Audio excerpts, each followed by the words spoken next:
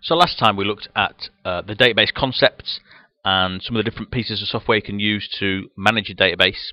Today we're going to look at the database management system and structure of relational databases. First of all, a bit of a history lesson for you all. In bygone years, companies and businesses might have departments such as sales, which would go out and try and sell the company's product to customers. Might have accounts department, which would try and get the money off those customers for the products.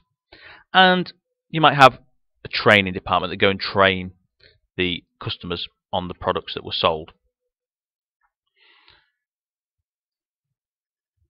The sales department would store its own data in its sales file.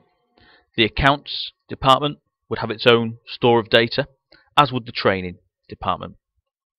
These might be stored in paper records in a filing cabinet or in an electronic database on a computer. But either way, the same problem arose in that we'd have something called data duplication. The sales department would be storing information about customers. The accounts department would be storing information about customers, the same customers, and probably the same customer names and addresses, telephone numbers, etc. And the training department as well would still be storing its own version of that data. So 3 copies of the same data. Some departments might update records, some might not, so there'd be some data inconsistency. And all of this meant more effort, more time spent by the company updating the same information 3 times, and would mean more storage space, whether that's physical storage space in filing cabinets or electronic storage space on computers. So, to combat this, companies would have a central company database with just one list of customers' names and addresses, telephone numbers, etc., which all departments would access. This, however, brought about security issues. So if the sales department wanted to do something with a particular customer's data, and the accounts department wanted to do something with that same customer's data, we might get problems. This is why we have something called the DBMS, the Database Management System. The DBMS acts as a layer between different companies' programs, different departments' programs, and the central company database. The DBMS is also known as Program Data Independence. The DBMS we might be most familiar with might be Microsoft Access, and here's some of the features of a DBMS. We know that it separates programs from a database and allows multiple programs to use the same database at the same time. It manages access to users, so it will allow some users access to some data, but not to others.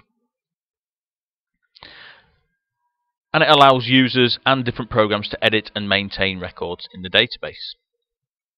It has to manage access to database records, and what we mean by that is what we said before, where one program or one user might be trying to access a particular record or update, say, customer's name at the same time that another program or another user is trying to do the same thing. So what it will do is it will lock that particular record whilst the first person is updating it, so that the second person can't do it at that time. It provides correct views of data to users, allows interrogation, such as querying, reporting and searching. It might automatically back up data, and it facilitates what we call a relational database structure, which we're going to talk a little bit more about now. To understand the relational database structure, we need to know what a flat file database is. And a flat file database is where all of the data in a database is stored in one table, or entity as we might know it, one table of data. So you could store a flat file database in Excel. So this is a database that is stored in Excel, just one table. You can store a flat file database in Microsoft Access as well, but this is where this problem of what we call data redundancy appears. If we look closely at this particular example, we've got a list of students, their genders, phone numbers and extra information about various things. We've got their tutor group as well. Now we can see these students are in the 9DP tutor group, some of them are in the 9AM tutor group, some of them are in the 9DV tutor group. Where we've got anybody in the 9DP tutor group, we can see that their tutor is Dan Pick and their room is D24. But that information is repeated time after time, many times within this table. We can see it closer there. What this leads to is more entry time. It takes longer to enter that data, because we could just enter 9DP, but we've got to enter the teacher's name and room as well. There's more chances of typing mistakes whilst doing that. This all takes up more storage space. So when we're thinking about 20 records, it might not make a lot of difference to the size of a computer file and some server storage space. But if we're talking hundreds of thousands, millions, billions of records, it certainly makes a big difference. Another key thing is, and a bad thing about flat file databases, are that if, say, Dan Pick's room was to change to D22, say, then we'd have to go and change each individual record.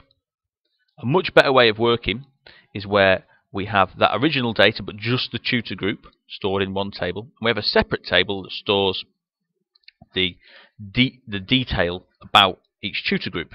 So if Dan Pick's room does change, then we only need to change it once. And what happens in a relational database is that a link is made between one table and the other, and the DBMS will handle that for you. Basically says that this field in the main table is what we know as a foreign key, and that relates to what is known as a primary key in the other table. So it knows that those two things are linked, so if it needs to know who Harry Potter's tutor is, it can follow the link and find out that it is Dan Pick and they are based in D24.